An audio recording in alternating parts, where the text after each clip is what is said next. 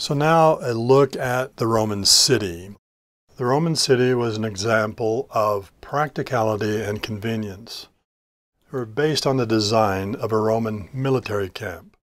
So whenever the Roman legions went on campaign, they would march for a portion of the day, and at the end of the day they would stop and build a military camp.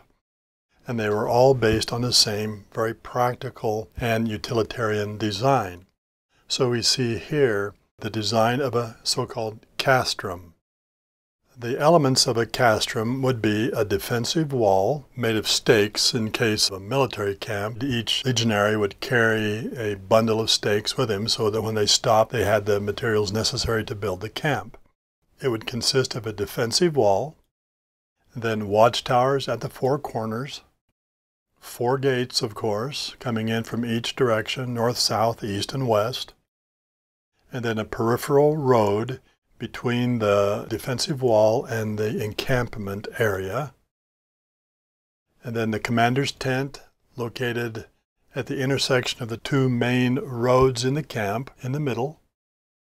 And then those 2 main roads would consist of the north-south road, would be called the cardo, and the east-west road would be called the decumanus, coming in from the 4 main gates.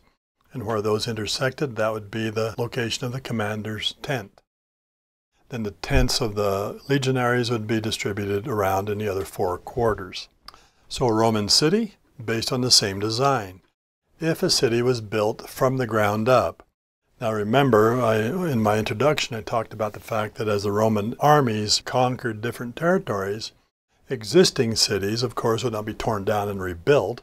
They would simply be added on to with Roman elements as needed. We see that in Pompeii, for example. But if a Roman engineer and architects had the opportunity to build a city from the ground up, then that would be based upon that same basic design of a Roman castrum because it worked so effectively, especially with the streets all at right angles to each other so that addresses, so to speak, could be easily located, as opposed to, say, Greek cities and typical cities of the ancient world that grew up in a kind of an organic manner, following goat paths or whatever, and then expanding out from there. And those of you that have been to Europe and have wandered the inner city areas know how very confusing and illogical the streets can be, making it difficult to find locations or specific addresses.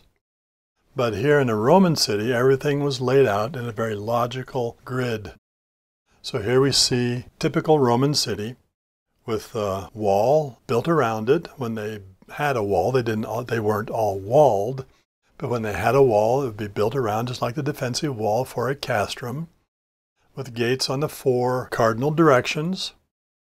And then the space between the wall and the rest of the city would be called a pomerium, and this was left empty, again, primarily for defensive purposes as needed. Then you've got the cardo and the decumanus, and in the center where they intersect, you've got the forum, and this is where the main civic structures would be located, would be at the forum in the center of the city, and perhaps next to it would be a market, and perhaps even several markets would be located in this centralized area, or conveniently placed in other logical places. So for example, if the leather makers, because of the noxious odors that would be a consequence of curing leather and that sort of thing, those markets and those industries would be on the peripheral zones of the city. Then you might have a theater somewhere located within a theater district where the citizens could go to enjoy the theater, or the amphitheater where you could go to enjoy and witness competitions, gladiator combats or animal hunts, or perhaps even athletic events that might be performed during Olympic game type celebrations.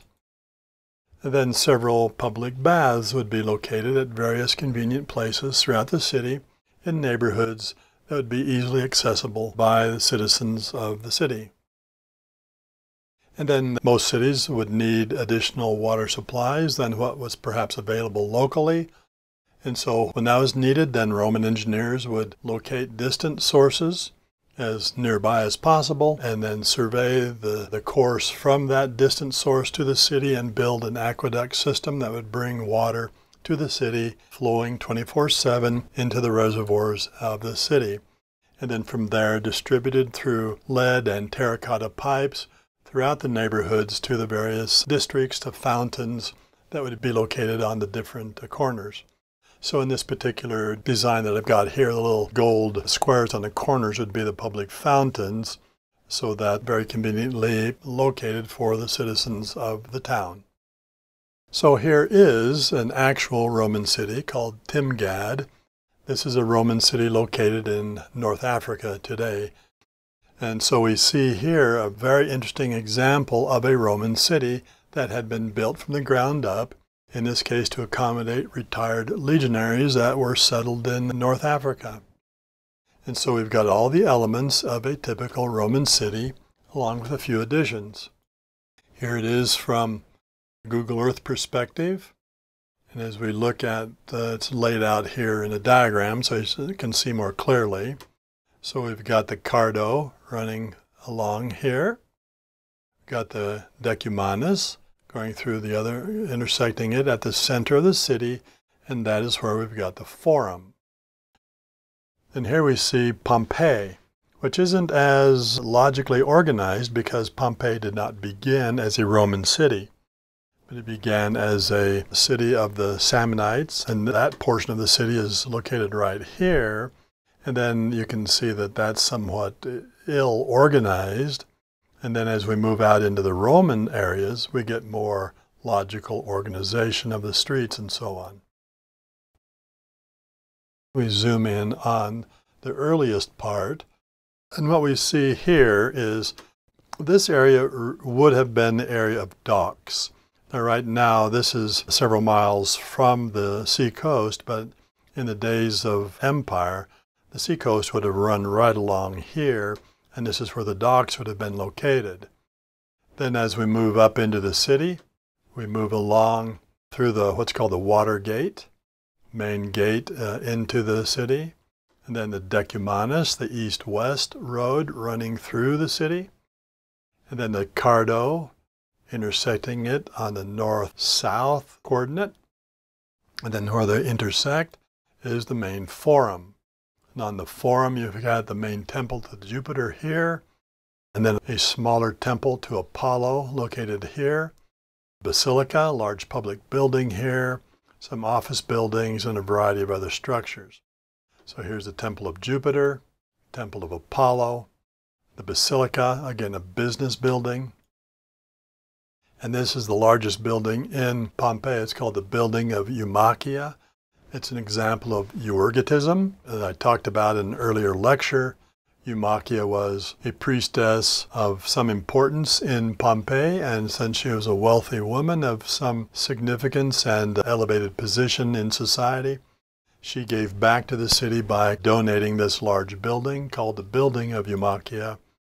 And then over here we've got fish markets, then Forum baths, public baths here, Stabian baths, another set of baths over in this quarter, and then down in the southeast section of the city, a theater. As we move along the route of the Decumanus, that leads us out to the main public venue for gladiator combats and animal hunts, the amphitheater at Pompeii, and then right next to it, a large public park with a swimming pool. So now let's take a look at interior decorations in the form of paintings and mosaics. In the area of painting, the Romans will expand upon the Hellenistic painting techniques to create works that are fairly sophisticated in terms of their expression of spatial indicators, as well as just interesting coloristic effects. Roman painting consists of 4 styles as identified by scholars today. Those 4 styles are first style, second style, third style, and fourth style. Very ingeniously named styles by our scholars today. So let's take a look at the characteristics of the first style. These typically were popular during certain periods of time in Roman history, so from the 2nd to the 1st century BC, first style was most popular. First style basically focused on the simulation of stone. So here we see at Pompeii, excavated house at Pompeii. Down here in this lower section we see some panels that look as though they are veneers of colored stone. Those are, in reality, painted fresco panels, where the intention was to make this concrete wall or this stone wall that has been covered with a thick layer of plaster, then painted, making that look like an expensive surface made of stone veneers. So we see that type of approach even in the modern day here. Some of you may recognize this interior at the Joseph Smith Memorial Building in Salt Lake. These columns appear to be made of green marble. In reality, they are wooden columns covered with plaster and then painted to look like they're made of green marble. Over here you see another view, fairly cleverly disguised. So this is the type of work that is typical of the first style, this simulated stone, but also simply colored panels.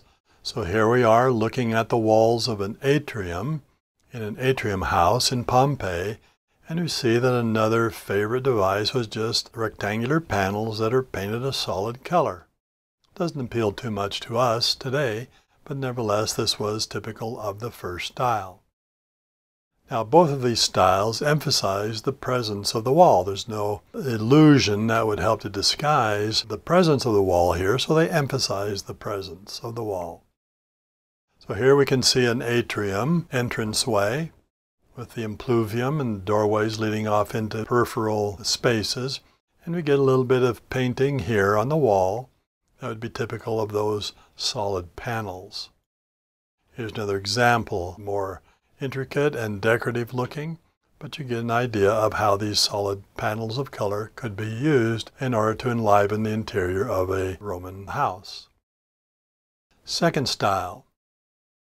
This was popular from 80 to about 20 BC. Now when these new styles emerged, the old styles didn't disappear, they just integrated them with them. So second style, here we see the illusion of a third dimension. So in this case, this type of painting style did not emphasize the presence of the wall, but tried to disguise the wall, to make it look like there was a third dimension or perhaps a greater space on the wall than what was really there.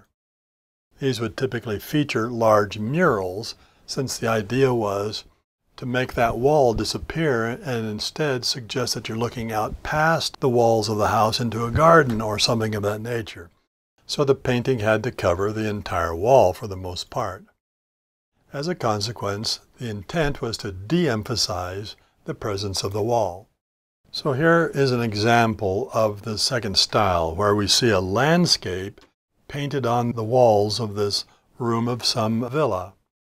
So what the artist is trying to do here is to disguise the wall and make it look like you're looking out at an expansive outdoor scene. So a garden scene. You can't really see here in this photograph, but there is a mountain skyline that extends around all three walls here. You've got this garden wall, various trees, bushes, and so forth. The idea is to try to make it look like we are in an open space instead of an enclosed room. So in order to be able to achieve this, Roman painters had to come up with ways of using spatial indicators to indicate a sense of depth. One of them is what we today call pseudo-linear perspective. I'll show you an example of this in just a second. Another one is the use of atmospheric perspective. And a third is the use of chiaroscuro. Now what spatial indicators are methods or gimmicks by which an artist tries to indicate the sense of depth between you and distant objects, instead of just having a flat surface with flat images on that surface. So here, for example, is true linear perspective instead of pseudo-linear perspective. This is from the Baroque period, in which an artist is representing this urban scene, buildings along a street or a courtyard or piazza, And we see a very effective sense of distance here that is a consequence of linear perspective. Linear perspective is generated through the use of a horizon line. That's the supposed eye level of the artist or the viewer. And then on that horizon line is located a vanishing point, which in this case is right in the middle of that doorway.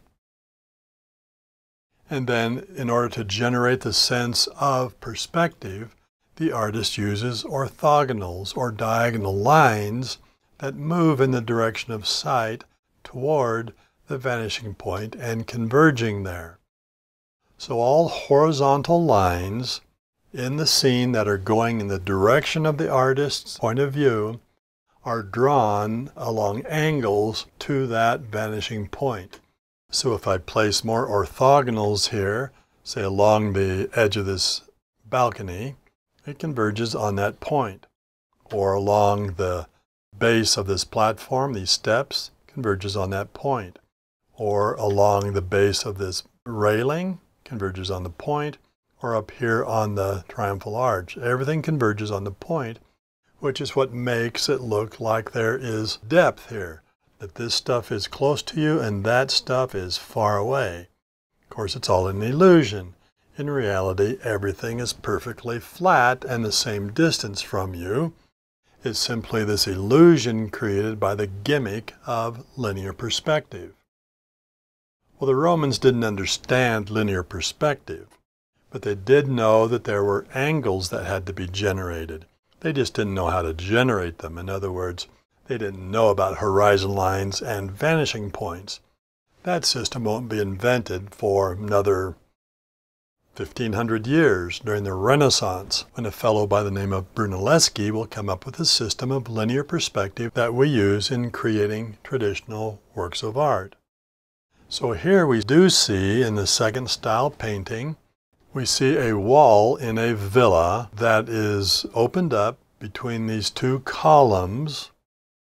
And then we see beyond the columns this garden wall with a gate in it. And then beyond the garden wall, we see the city buildings rising up. Now, in a case like this, the linear perspective does not work effectively. So that's why we're calling it pseudo-linear perspective. They've got angles all right, but those angles do not converge on a horizon line and vanishing point. So if I was to place lines on these angles, you can see that they go in all sorts of directions and so create kind of a chaotic sense of a jumbled scene. Doesn't make a whole lot of sense, unlike the image that I showed you just a moment ago where it all made perfect logical sense. The Romans knew that there had to be angles to indicate depth, but didn't know how to generate or organize those angles. On the other hand, they could guess at it fairly well with some of these landscape paintings. So here in this little sacred landscape, we see several shrines and in a landscape featuring a bridge and a body of water and a goat and a shepherd here, but also some temples in a mountainous landscape. And those temples do use a version of linear perspective that does keep the different structures organized better than in that last image. But again, they don't all work together because the orthogonals are not converging on a common vanishing point. So that's pseudo-linear perspective, where the artists are experimenting with methods of trying to indicate space without really able to arrive at a successful conclusion for that. Like I say, it won't be invented for another 1,500 years. But they were capable of using what we call atmospheric perspective. In atmospheric perspective, the artist tries to simulate the illusion of depth by using devices to suggest that some things are close to us and other things are farther away. Atmospheric perspective is generated by the effects of atmosphere in an actual landscape. So, if you want to make it look like some things are close to us and other things are farther away in a landscape, if you go outside, for example, and you look at distant mountains, you'll notice that those mountains have a quality that is defined by the layers of atmosphere between you and those distant peaks. And so as light travels through those layers of atmosphere, it gets scattered in various ways to generate the effects that we call atmospheric perspective. And you see the Romans using those effects here quite effectively. So for example, this definitely looks closer to us than that stuff in the background there. And how does the artist do it? In addition to the fact that this is larger than the structures in the back, that's actually a consequence of linear perspective. But in terms of the atmospheric perspective, what devices is he using? So for one thing, colors in the background that are a result of atmospheric perspective, the layers of atmosphere, are generally cooler in color than the colors that are closer to us.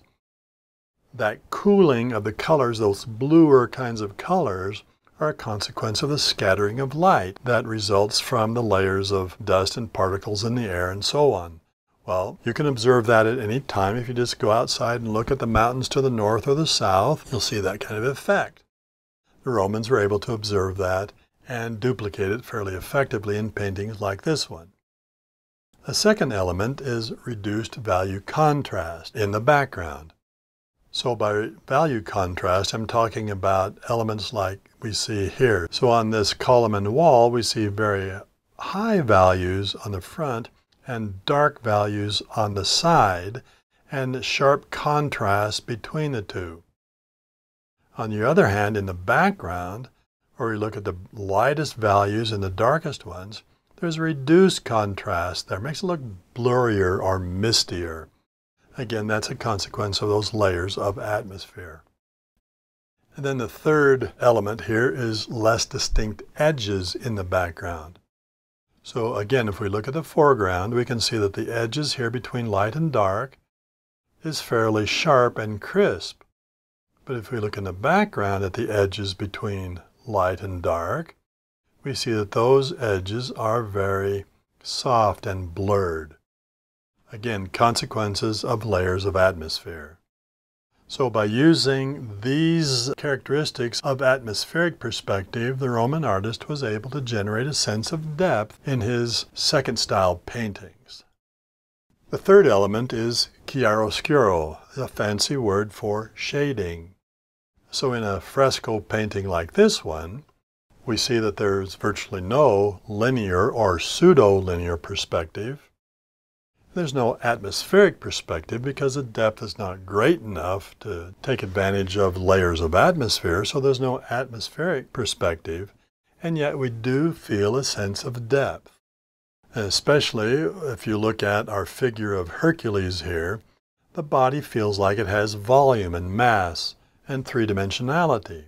Here we see the Romans were quite adept at being able to use shading or chiaroscuro to generate a sense of volume and roundness. So as we look at the limbs or his buttocks here, we see highlight that gradually gets darker, transitions gradually into darkness as the surface turns away from us, and it generates a sense of roundness. So what chiaroscuro is the use of variations in value from light to dark to create the illusion of volume. Now it has to be a variation in value. It can't just be a difference in value, because we see that here, for example. This is light value and that's dark value. But there's no gradation between them, so we don't read this as being a rounded surface from here to there. Unlike here, where we have a gradation of value, which suggests the roundness. Then the third style was popular from 20 to 60 AD. This reasserts the presence of the wall. So the characteristics of this are two. One, it features delicate linear fantasies that frame a miniature landscape. And I'll show you what I mean by that in just a moment. The second characteristic is framed scenes, like a painting hanging on the wall. So here's an example from Pompeii. So this is the delicate linear architectural fantasies. So kind of a fanciful representation of a temple facade with columns and pediment, or gabled roof at least. And then all of that frames a tiny little landscape in the middle of this large monochromatic space. So that would be one characteristic of third style painting. Here's the second characteristic, framed paintings. So the painting itself is second style. But what makes it third style is that it isn't a mural that covers the entire wall, but rather is restricted to a framed area, and the frame is painted around the outside of it to make it look as though this is a framed painting that might be hanging on that wall. So that's third style. So this is an example of the fourth style, again from Pompeii, from a villa at Pompeii. It's a combination of the other three styles, and was popular in the later imperial period. So we've got a stone wall here, covered with plaster, and then painted with fresco in order to decorate the interior. So we've got this dado painted to look like a veneer stone, and then we have second style window cut into the wall here, beyond which we see a perspective view of some architecture. And then here we have third style, large monochrome space with a framed painting. So we've got first style, second style, and third style, all combined together into a single painted mural that gives us the fourth style. Another example, a little egregious here in terms of just how complex and bright and colorful this all is. But again, we see first style down here, simulated stone. Second style with the windows cut into the wall, beyond which we see perspective views of architecture. And then third style, some fanciful decorations, framing a little, not a landscape in this case, a little figural work. And then this second element of third style with a framed painting. Just a couple of other rooms featuring this fourth style technique. So here's a bedroom with a Roman bed, and you can see how very lavishly decorated and painted are the walls, and then the floor is covered with mosaic. So here is someone's three-dimensional recreation of a Roman villa, a courtyard, and you can see the paintings on the walls and the colors being used. Another example here just to give you an idea of what some of these villas would have looked like on the exterior as well. Typical painting schemes being used for this peristyle colonnade. Then that brings us to mosaic, a medium that was invented, popularized during the Hellenistic era, but in that era was used almost exclusively for floor decorations where colored pebbles were arranged in configurations to give us patterns and figural work and so on. And of course, because it's a floor decoration, pebbles are appropriate since the image is intended to be walked upon, and so you don't want to use delicate materials because that would destroy them. So what the Romans will do is to take the technique and apply it not only to floors, but also to the walls. And so here again at Pompeii, we see a small shrine where the decoration is all created with mosaic. The thing that enables Romans to be able to create this type of mosaic is that they're using a wider range of colors, meaning that they're not using necessarily pebbles anymore, but now using tiles or pieces of colored material like glass or even metal possibly, but little colored tiles that are placed into a bed of mortar in order to create these patterns and decorations. This is a close-up view of a mosaic under restoration, and you can see these cups filled full of tesserae. These are small colored tiles, and you can see that when you're using this type of medium, you're able to generate a much broader range of colors, of course, than when you're just restricted to using colored pebbles. Here's another closer view where you can clearly see the tesserae being used to generate this rather realistic image of a couple of ducks. The Romans became quite accomplished with their mosaic work. So here we're back to that floor plan that I showed you earlier. This is called the House of the Faun. Called that because in the middle of this pond there was a small bronze figure of a faun that was recovered during the excavations. But in any case, what we want to look at here is not that sculpture, but rather this mosaic. And so here in this little alcove, we see this would be a place where the master of the house would receive his visitors or whatever. And so here we see a very famous mosaic. It's about 15 feet across, so quite large. And as we look at it closer, you can see here what's called the Battle of Isis. Here is the actual image itself. So we have Alexander the Great. This is an event that occurred, one of the great battles of Alexandrine campaigns in the Persian Empire. So we have Alexander the Great on Bucephalus, his great war horse, and his soldiers driving Darius III, the Persian emperor, off the field of battle. So it's intended, obviously, to look rather like a painting. Here it's been damaged, of course, or there are pieces, large sections that are missing. This has been recently restored in Naples to give us an idea of what the whole thing would have looked like originally. But it's estimated that this particular mosaic contains some 1.5 million tesserae. As you look at a closer view of them, you can see the range of colors that have been used here to generate this face of a Persian warrior, really quite cleverly and effectively done. And here is Alexander on his war horse. Coming closer, you can see the tesserae. So the idea here is that you can get greater resolution, of course, and color ranges by using smaller and more delicate pieces of tile. The last thing that I want to deal with here during the Republican era are these very unique portraits. So here we see a marble bust of a Roman senator, probably, that features this rather unique approach that we see among the Republicans that we never really saw among the Greeks. Now, in the Hellenistic era, we did get more realistic portraits and ones that carried a more psychological impact, but we never really reached the level of reality among the Greek sculptures that we see here among the Romans. This is a typically Republican era approach, where we get this extreme realism. So typically these figures are of elderly men, largely because the only time you would have an expensive portrait like this made would be after a lifetime of service, when you have earned your place in society.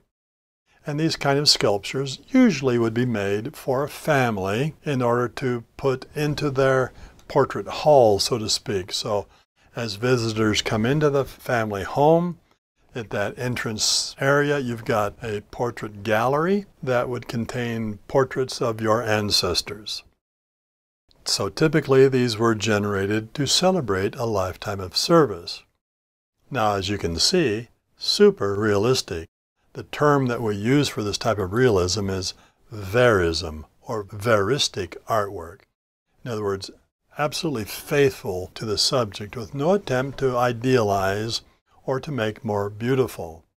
So where we would get this tradition of verism in portraiture probably stems from the tradition of ancestor veneration. In other words, I told you earlier that the Romans had a very high regard for the past. And so one of the things that they wanted to be able to do was to demonstrate to visitors their heritage by having these illustrious ancestors on display at the entrance to their homes, and these would be generated through these very realistic portraits. So the idea of the realism comes from the fact that Roman families, after the death of a father or of a grandfather, would have a death mask made of the individual from which a portrait would be created. So the portraits would be based on a plaster or wax death mask. And of course, the death mask, being formed on the actual face of the individual, would show all of its realistic characteristics. So the process might be Grandpa dies, and then a death mask would be made of his face, a mask made from plaster or wax. And of course that would be very realistic, obviously, being based on the face itself. Then that mask would be turned over to a professional sculptor, and a marble portrait would be made based upon the death mask. So it's going to be realistic also. This then establishes early on a tradition in the Republican era of realistic portraiture based upon those realistic death masks.